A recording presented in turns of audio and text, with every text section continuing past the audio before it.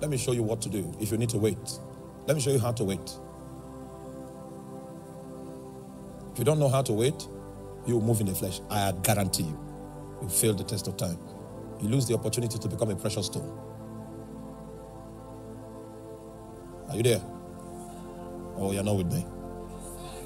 I've had visions. I've had visions. And my visions are in a progression. I see what heaven wants to do when heaven begins to look for men. Yes, so I see it in a progression. If heaven is trying to disqualify me, I will know. I will see it. Then I will ask, what do I lack? And they will open my eyes to something that I've neglected. Then I will beg God. I will fast. I will beg. Let me show you how to wait. God will never endorse a man that doesn't pass the test of time. Many, are you with me? A young man came to me and he wanted me to be his spiritual father. He started a church somewhere in one of the, close to Abuja, and he's doing something there. He wanted me to provide oversight. That's great. Then I started checking him in the spirit. Because you don't accept such responsibility if you don't know the person from the Lord. I started checking him in the spirit. Then I saw that the guy began to do that ministry 2 years before heaven sanctioned him. That means it's the hands of Uzzah. God cannot bless that thing he's doing. Meanwhile, there is a semblance as though he is doing well.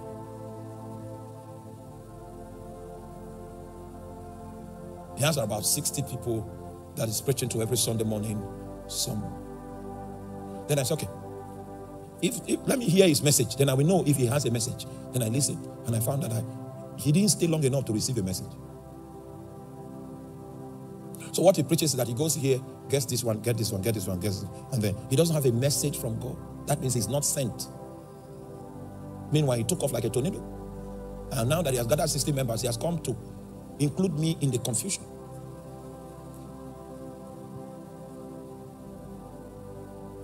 Because he can buy a microphone. He believes he's a preacher. Do you know how long I was in the cave? Oh my God, you will never know. I finished Bible school 1994. Calculate it. Somebody calculate it. What? 20 what? 29 years ago.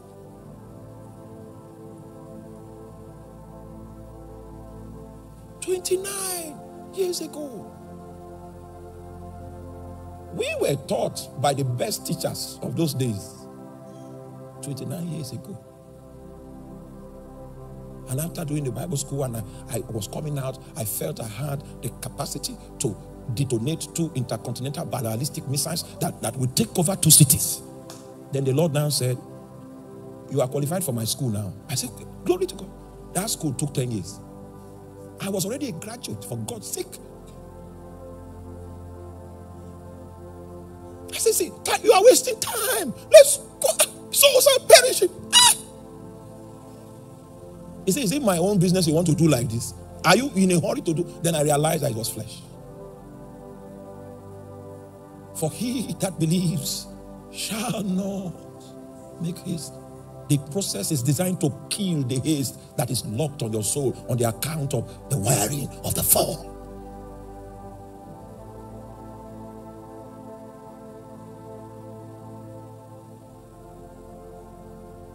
A young man married a lady.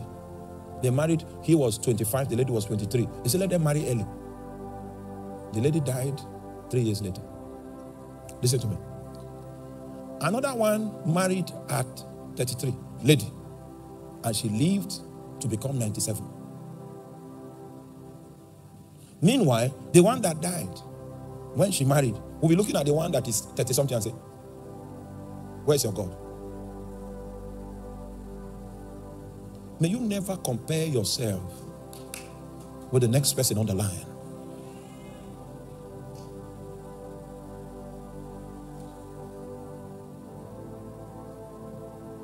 I was in the cave for another 10 years.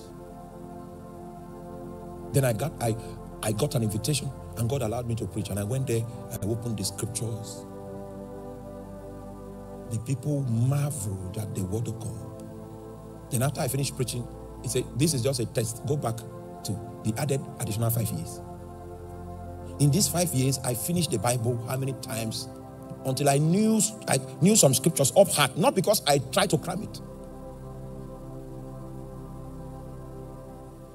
So I know the meaning of Genesis. I know the meaning of Exodus. I know the meaning of Leviticus because I studied it. When you invite me to preach, the problem is not what to say. The problem is, what is God saying? If it's what to say, I can keep you here for days. My problem is, what is God saying? The only reason why I could learn that approach was because once upon a time, in the process of waiting, God destroyed the haste that was in my soul. At that point, it was no longer about me. It was no longer about my agenda. It was no longer about how good a preacher I was. It was no longer about how many revelations I could access. I had stayed in the cave until I outstayed the desire to perform. What is left of me now is to be a messenger of the Spirit of Christ. When His Spirit speaks, then I speak. The reason why God will need to defeat haste is because you will say many things that God did not send you to say. Who among us is able to pass the test of time? Until His word came, the word of the Lord tried him.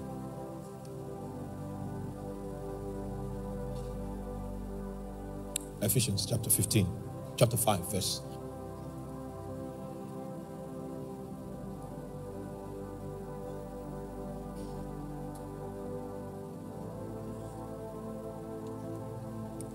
Verse 14.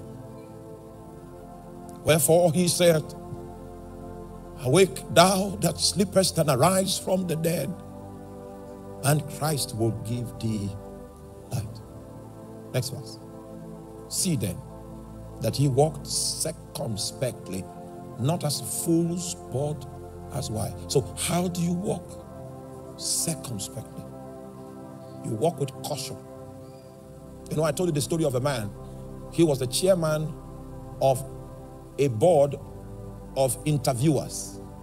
They were interviewing young graduates to give them jobs in a certain company. And because he was a director in that company, he was the chairperson in the interviewing board. So the secretary of the chairman ran in and told him, your son is outside. He said, no, I don't have any son. My wife only gave birth to 3 daughters. The secretary laughed. He said, I'm sure that your son is outside. I said, okay. Let him come. Who interviewed him first? The guy came into the hall and he was the exact replica of the man. He said, who is your mother? Mentioned her name. He said, who did your mother say is your father? He said, she said, copper.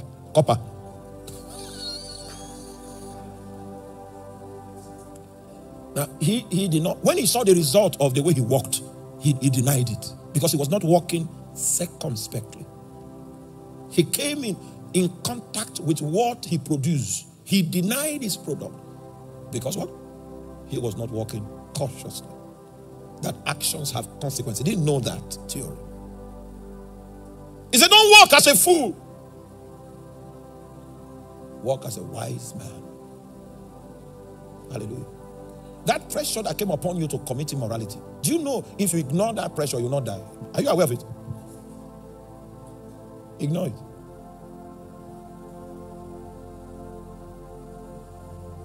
Oh, if a young man comes and tells you, oh my God, you know you are beautiful.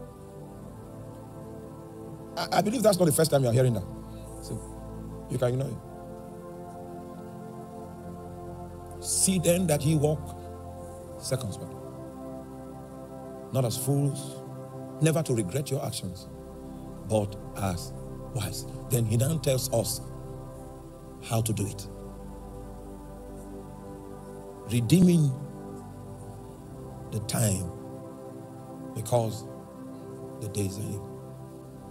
Someone help me quickly. If your Bible is an electronic Bible like my own, click on time.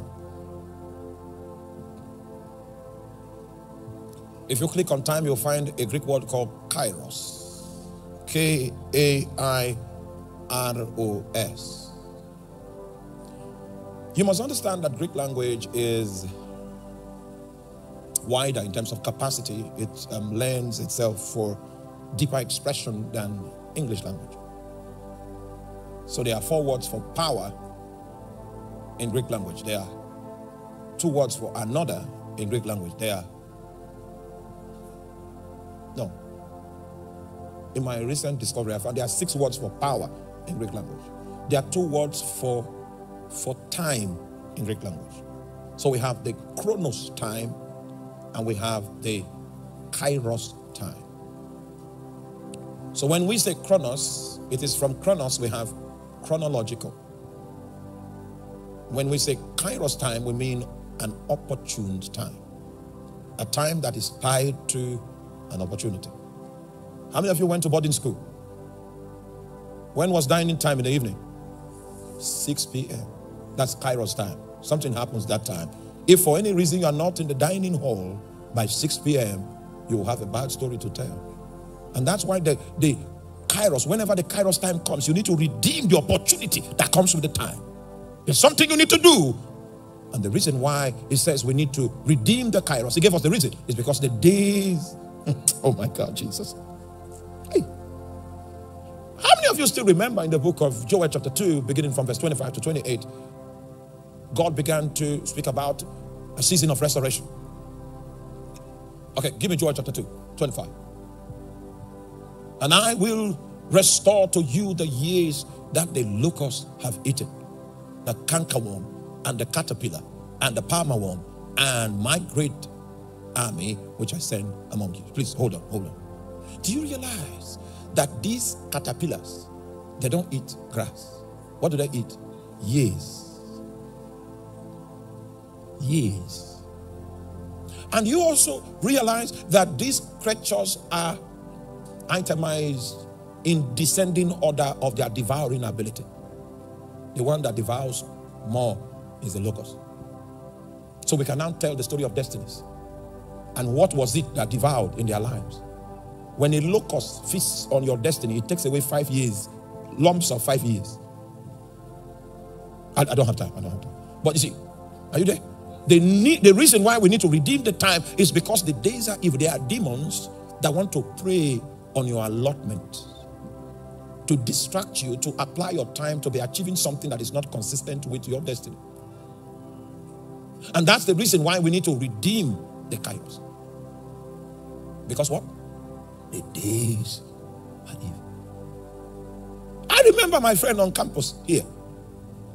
He fell in love. Is it bad to fall in love? Please, no. We were in the heat of something. There was an action that God had staged, and God was calling us into the place of prayer. And he knew it, very anointed.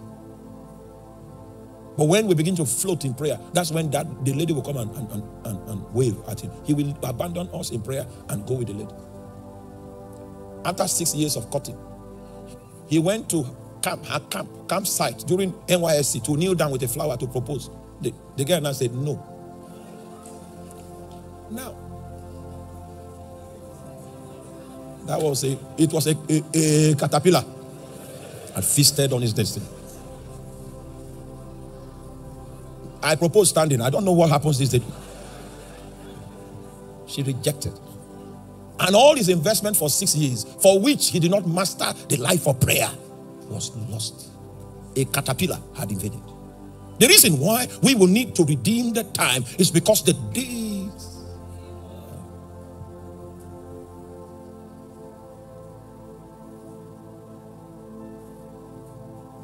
Sometimes it's a palmer worm. It's a palmer worm. It's a quiet worm. It doesn't eat so much per time. The one that makes you lazy to pray. So you waste.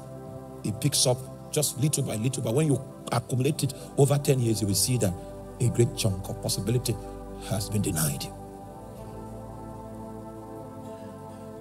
Let me round up.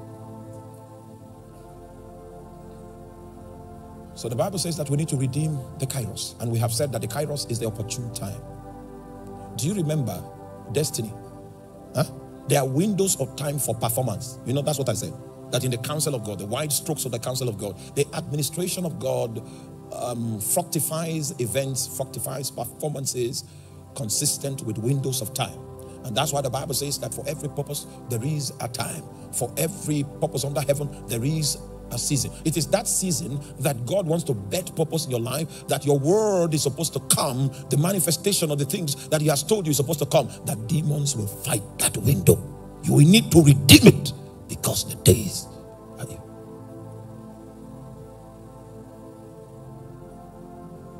Verse 17, he says, wherefore be ye not unwise, but understanding what the will of the Lord is. This is how to survive the chronos season. You see, what happens is we have a long chronos season and then a little window for the kairos. Purpose is here. Are you there? Then there's another long chronos season. Then there's a little window here for the kairos. These little windows are the ones that you need to redeem. When you plant corn on your farm, it takes 4 months for the corn to get ripe. But harvest is just 2 weeks. That harvest season is what the demons will fight. They may not even fight the corn will blossom.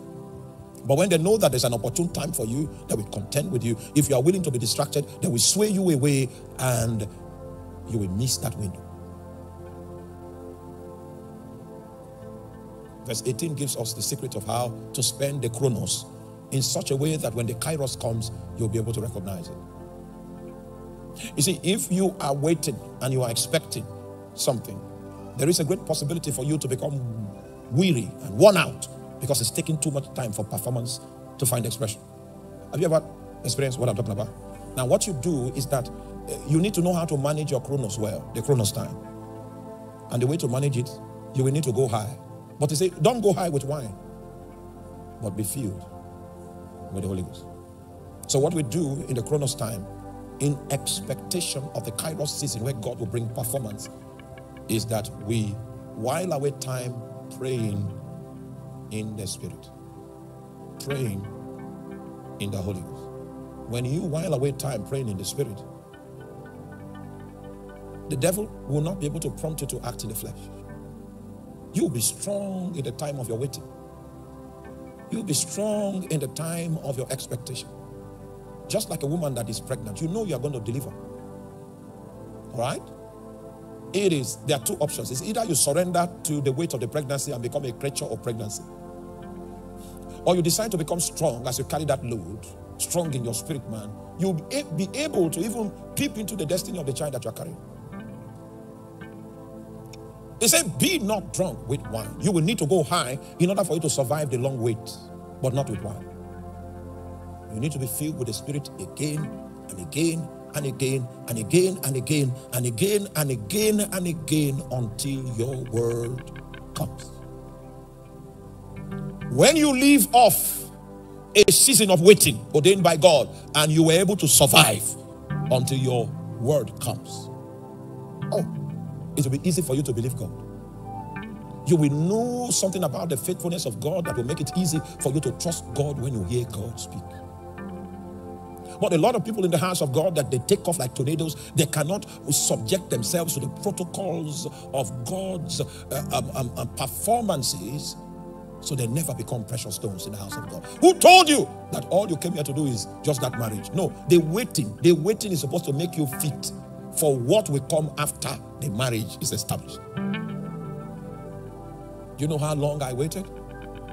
It was when God was releasing me from the cave after 15 years of waiting that he now said to me, raise a remnant for me in this generation. After 15 years of waiting, I had finished Bible school long time.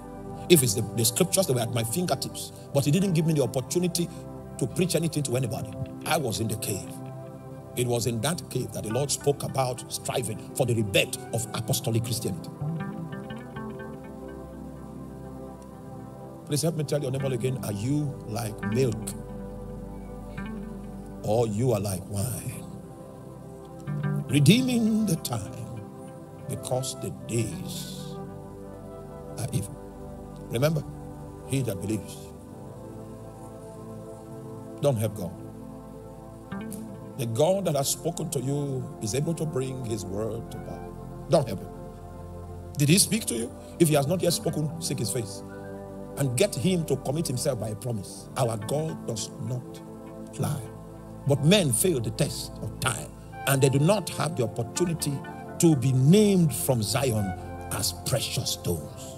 God will not use an ordinary stone. He doesn't use bricks. He doesn't use blocks. He uses precious stones. You will become jasper before he will build with you. You become sardine stone before he will build with you. You become onyx stone before he will build with you. And what determines what kind of stone you become is the process that you were subjected to, that you survived. It's not in this lecture I will show you the different types of stone, precious stone, the ones that were used to build in the New Jerusalem. And anytime you see jasper, it means the appearance of God. I will show you the meaning of each stone. And that's why our anointings eventually becomes different, because there are some people, the jasper people, they have capacity to launch the effect of the presence of God. They can launch it.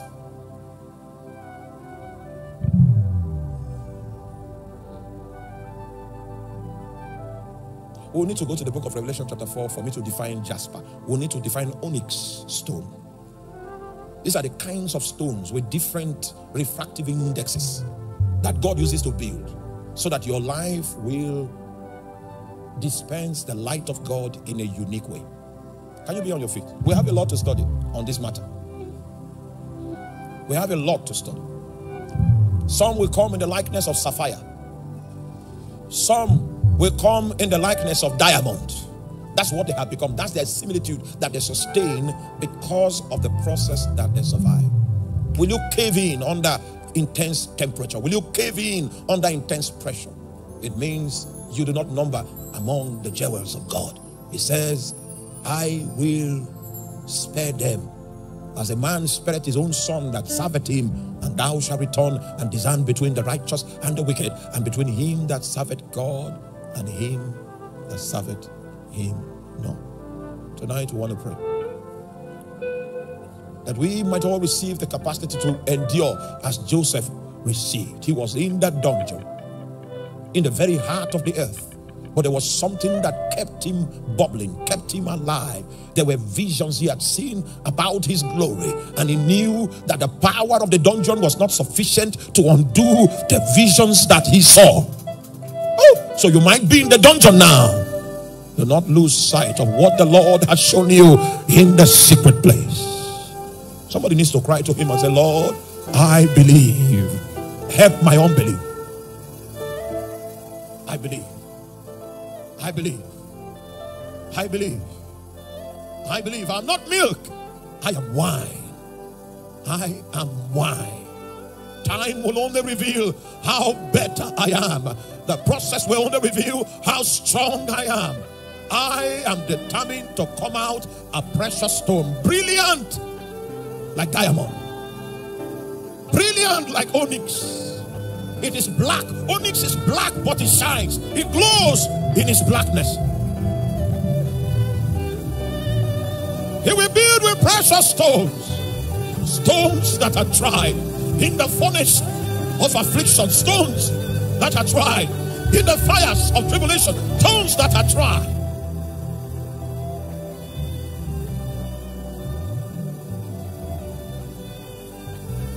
Are you already weary because of the weight? God is not a man that he should lie, neither is he the son of man that he should repent.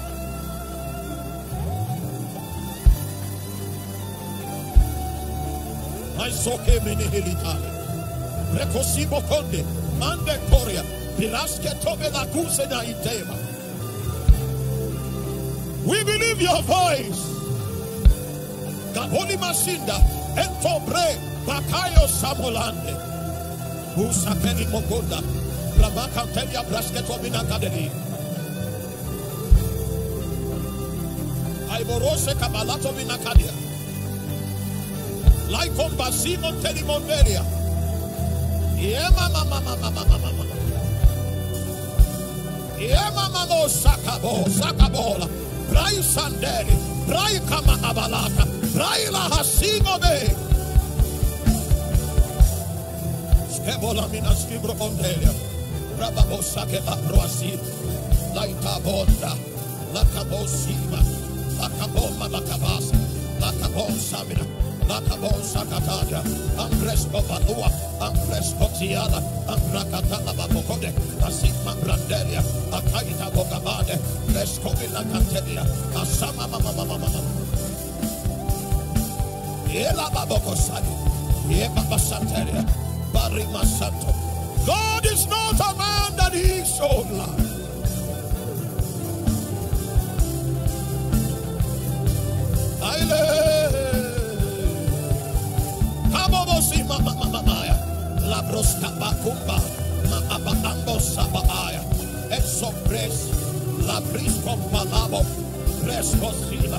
Redeeming the time, because the days are evil. Redeeming the time. Redeeming the time. Because the days are evil.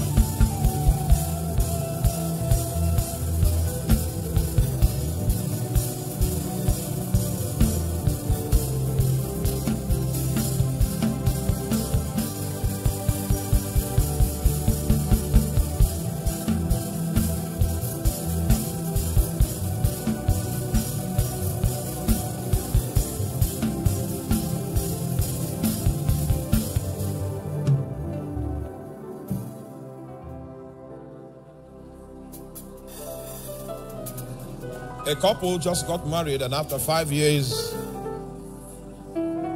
in waiting for the fruit of the womb, they come to my office to see me. And it's a very delicate situation when you sit in the office of a pastor and you are counseling with people that have a challenge in the fruit of the womb. You have to be very careful. Your words, because they are already slipping into depression. And normally what I do is that I commission a moment of prayer instantly. And God was gracious in those days, and he gave me an insight. And he said that he has allowed the woman's womb to lie fallow for 7 years. Because 2 prophets will come out of her womb. She will give birth to 2 sons. But the Sabbath must be declared on the womb to sanctify it. And after which 2 princes that will carry the scepter for the kingdom come. And God fulfilled his word. In another case, the Sabbath was 15 years. When the woman got to 12 years, she couldn't wait again. She went to meet the priestesses at the lake, the ones that speak for the sirens of the waterside. And they were able to orchestrate conception using some strange eggs.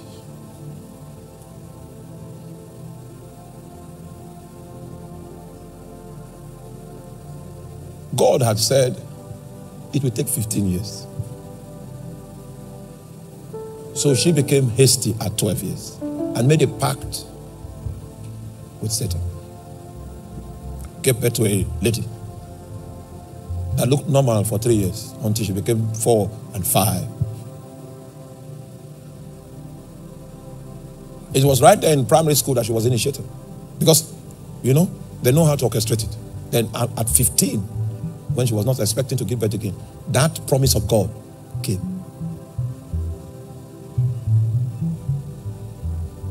But the 2 sides of the kingdoms of light and darkness were in her family. And you know what happens? The pastor is the final bus stop. Because pastor must be wise enough to solve problems people created with their hands.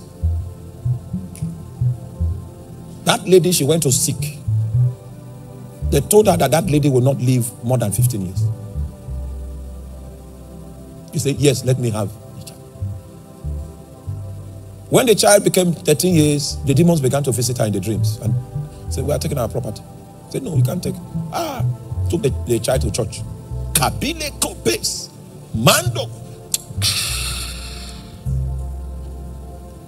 Can we confirm to God that I'm not in a hurry? I've seen men do crazy things because of haste. if you know the powers that determines who lives and who dies in the heavenlies, you will know that we are nothing without God. If you have seen the one that is behind thunder and lightning, if you have seen him, you will know that it is a privilege that we are even born again. I will not be hasty. I will not use my haste to open a door to the devil. I will wait on you. Pledge to him right now. Pledge to him. Pledge to him.